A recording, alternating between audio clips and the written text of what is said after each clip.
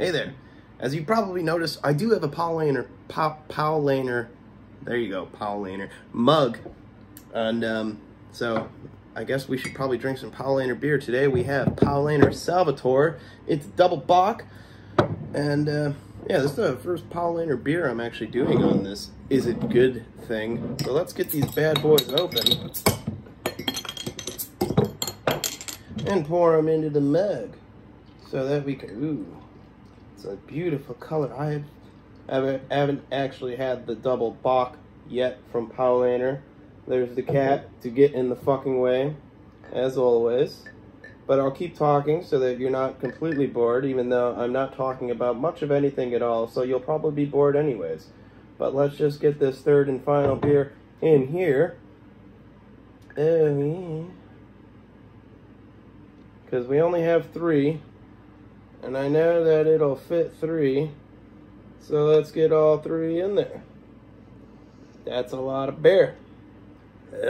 Oh, sorry, that was a premature taste, my bad. Get out of here. Would you like to take a sniff? Does it smell good? Would you like to take a lick? No?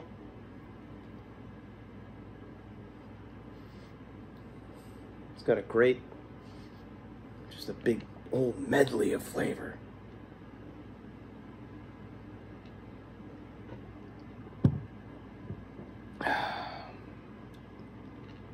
Heavenly, deep, good.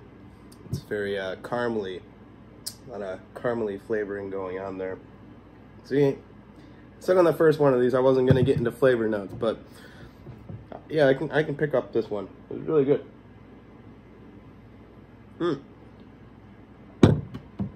Germany does it again. Good job, Bavaria. Good job, Munich. Keep brewing good stuff. It's good. Try it out. That is, again, Paulaner double bock. Beautiful.